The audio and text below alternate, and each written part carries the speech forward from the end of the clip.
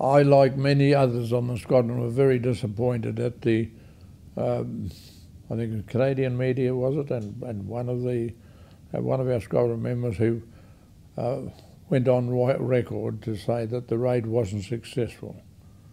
It didn't justify the loss of the crews that we lost. I differ from that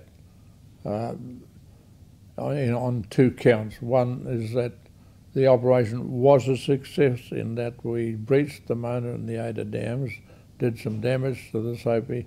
From the operational sense, it was successful. I think there are many occasions throughout wars that major targets of particular major significance have been attacked and successful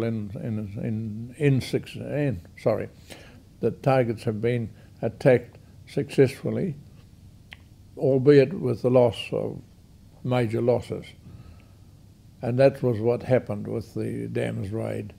So from the operational sense, I believe it was successful. Secondly, the other point was that at that time the morale of the English people had been rather down because the war on the land had not been going that well, and the publicity of the success